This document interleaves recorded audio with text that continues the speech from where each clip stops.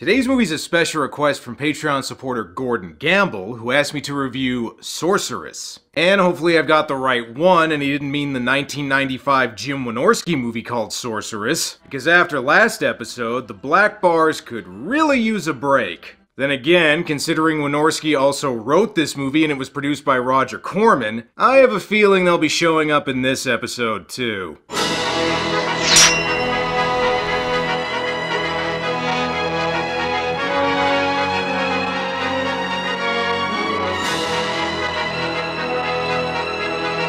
Alright, so if you remember my Deathstalker episode, you know that in the 80s, Roger Corman produced a bunch of fantasy movies in Latin America to try and cash in on Conan the Barbarian. But Deathstalker wasn't Corman's first 80s fantasy flick, with Sorceress being released the year before. Unlike Deathstalker, which was filmed in Argentina, this one was filmed in Mexico, but the real noteworthy thing about it is that it was directed by noted exploitation filmmaker Jack Hill, who in addition to horror movies is probably best known for a series of films starring Pam Grier like The Big Dollhouse, Coffee, and Foxy Brown. Of course you wouldn't know that from watching the movie, since Jack decided to use a pseudonym here. More on that later. But you know what? The important thing is that this is a Roger Corman production, which means we can rest assured it's going to try and cram as much in for as little money as possible. Now, considering this is an 80s fantasy movie, is this going to begin with a village getting raised or a baby getting kidnapped?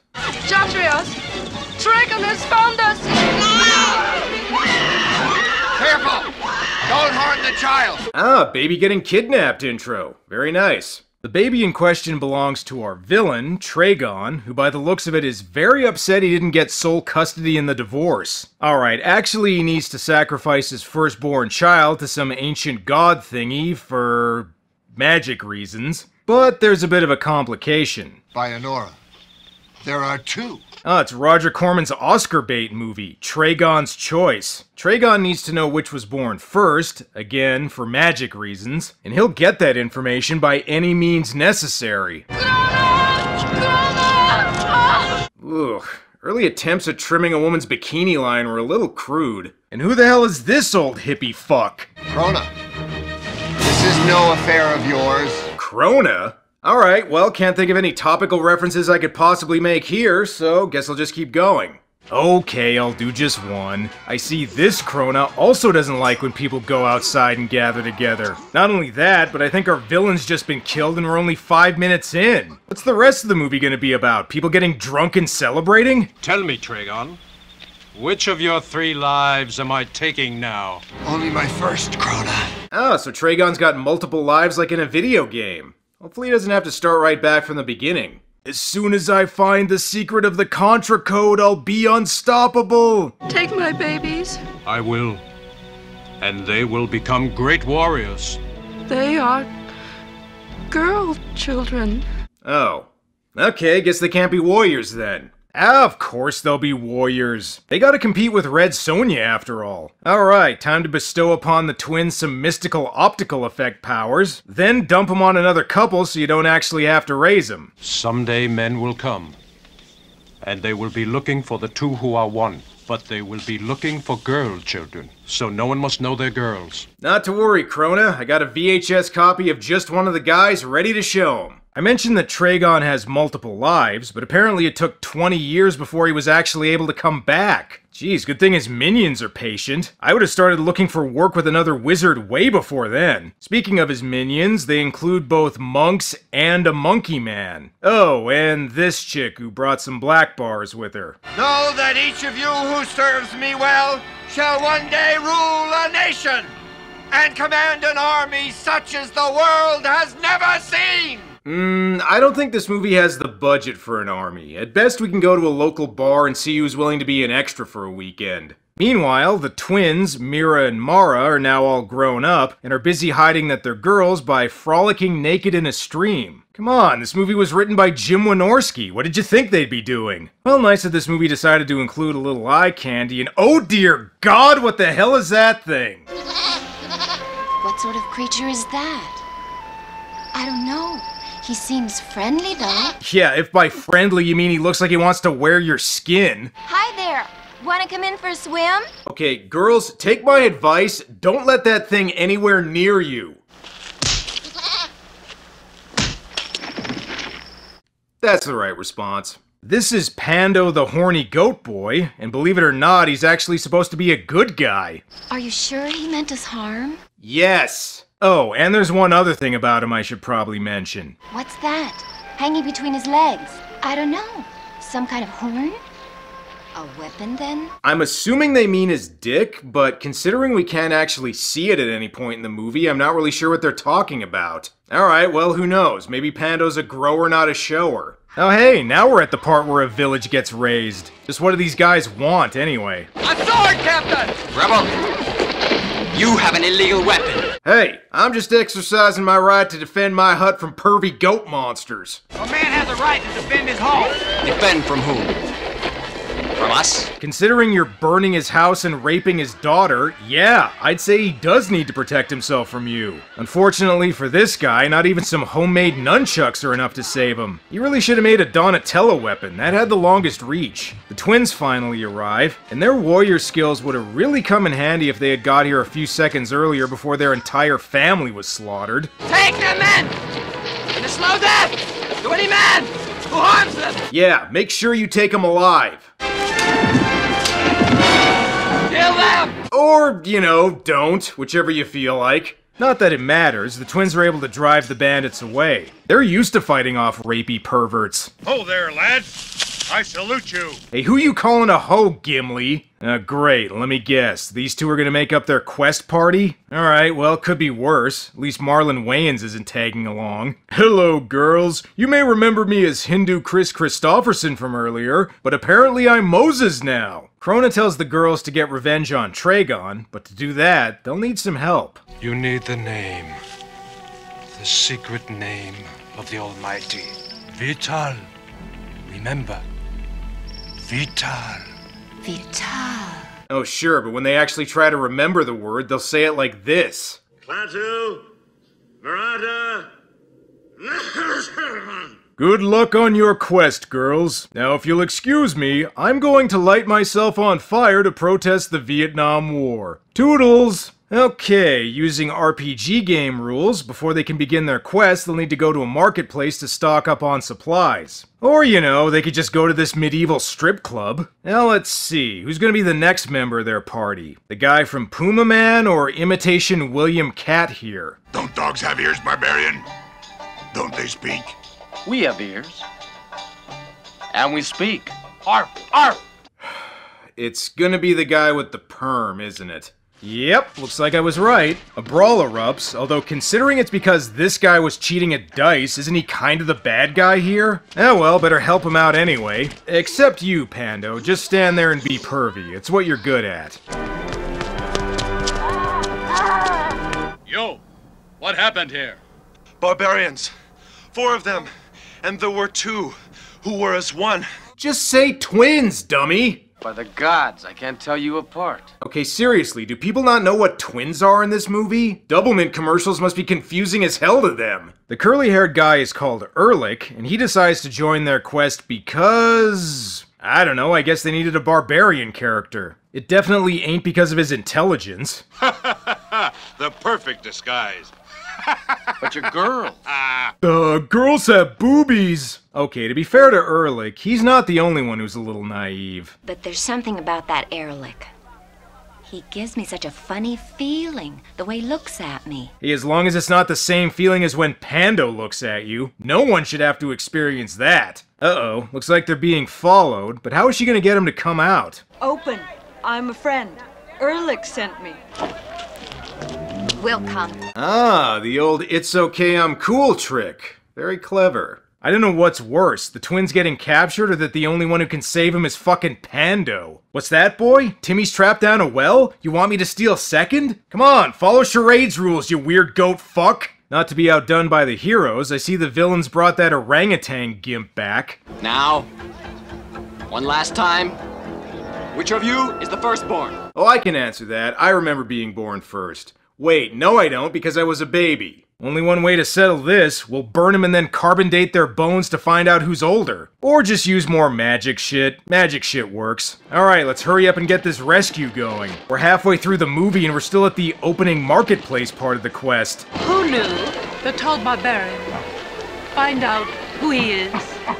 And whence he comes. Here's a fun fact. The guy in the gorilla costume studied apes at the zoo to prepare for his role. So nice that somebody went method for this movie. Although let's hope he didn't get too method. Who knew? Would you like to have a reward? And if you succeed, you shall have the second of the two who are one for your own pleasure. Oh, great. As if Panda wasn't bad enough. Now they gotta worry about this thing getting rapey? Hey, forest section. If this were a Zelda game, they'd be making progress. That's the Forbidden Forest. No one ever comes out of there alive. Good. Maybe the Kshatriyas will be afraid to follow us. Plus, if you die, that means they can't capture you again. Before they continue, better have a talk with the girls about the birds and the bees. Do you know where babies come from? We were given to our parents by Krona. You know where the baby goats come from, don't you? I have a question. Where the hell did Pando come from? Did some lonely farmer try making baby goats himself? Oh shit, it's worse than I thought. There's actually an army of these weird monkey things. And they brought... laughing gas?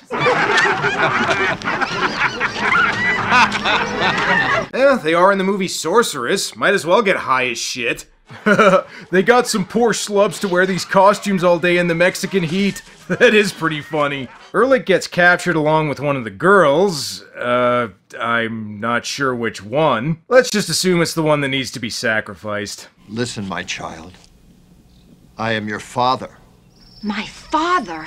Empire Strikes Back reference. You'd think Erlich would be in trouble for killing Tragon's men, but instead they're gonna execute him for cheating at dice, which, wait, what the hell? Okay, maybe Erlich is just really into Indian religious symbols.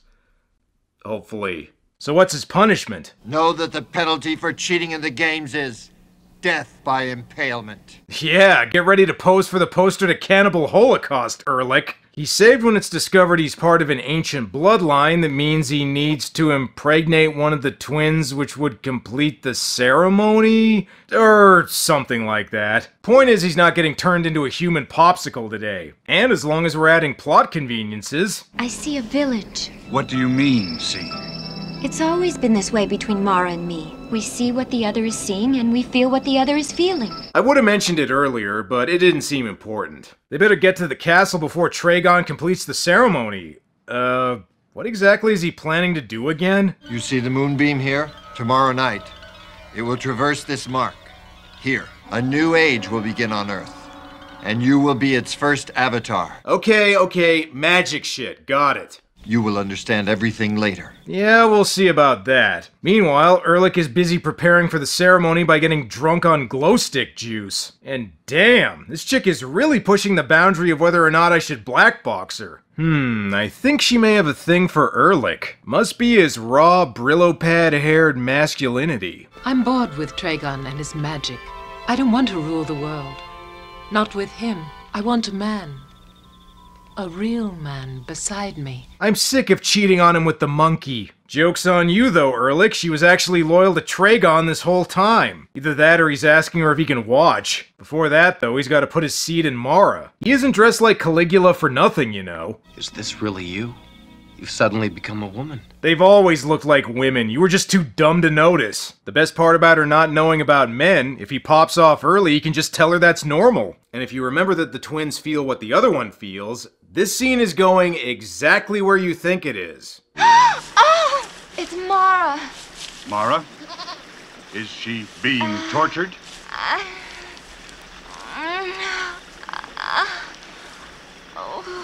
Well, guess there's no harm in watching. Just don't get too carried away, okay, Pando? Meanwhile, in an Iron Maiden album cover, Tragon is busy doing...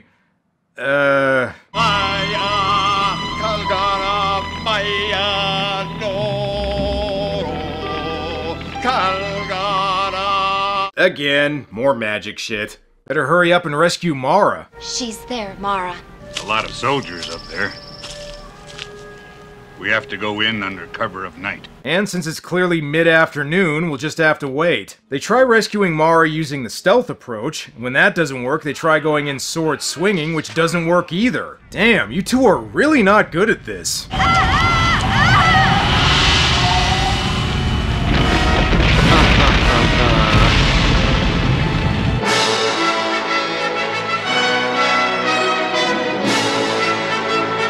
Just kidding, they're alive. By the looks of it, they just fell into a blind dead movie. Monkey Boy, however, is upset. He wanted to show Mara that Pando's not the only horny animal monster in this movie. Speaking of Pando, just where the hell did he go?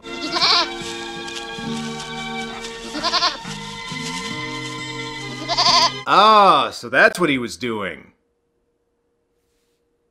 And listen, Monkey Boy, just cause you didn't get a sex slave doesn't mean you also have to cockblock Pando. Alright, time to prepare for the ceremony, first by dumping the sacred Pert Plus, then forming a drum circle. Boy, Ehrlich and Mara are sure going along with all this. They must have really gotten hammered on glow stick juice earlier. And I don't know that these two are doing much better.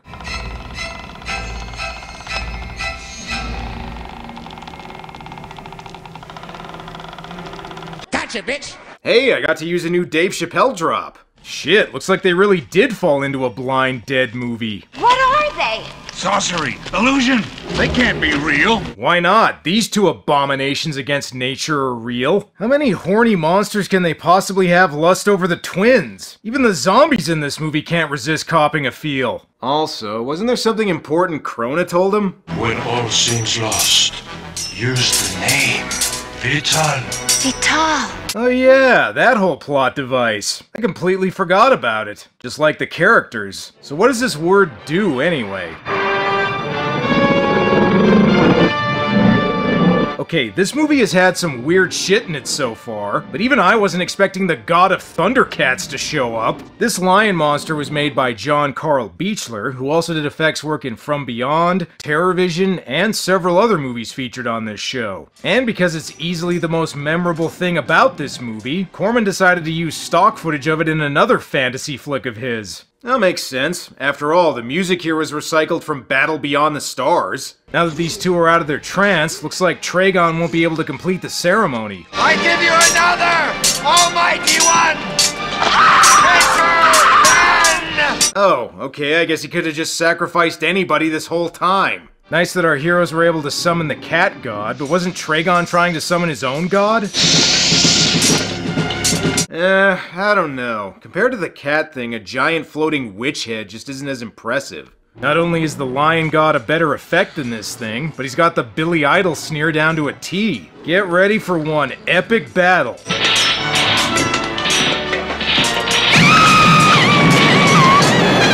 Okay, that was easy. God damn, they should have just said the name of this lion thing sooner. They could have saved themselves a ton of trouble that way. Tragon may still have his army of rape zombies, but our heroes have...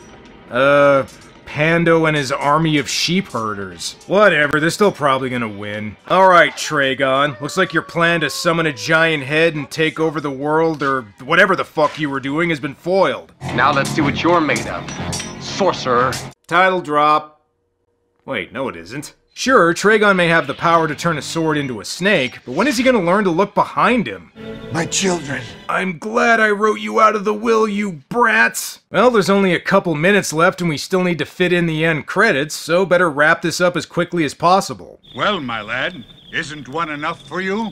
You forget, Baldar. These two are one.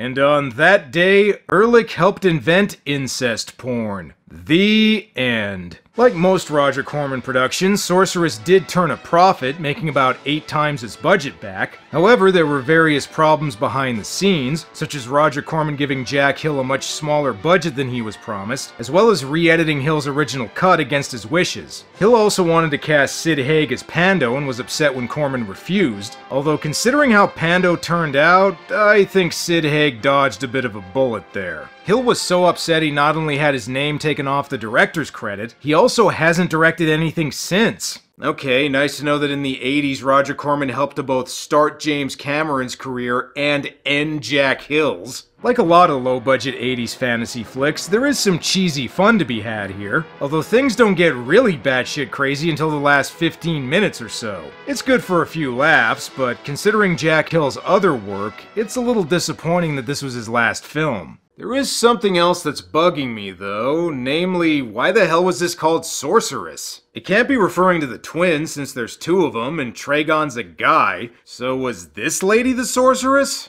Oh well, I guess it's still better than the original title of Pando's Big Adventure. Well, that's all for now. Until next time.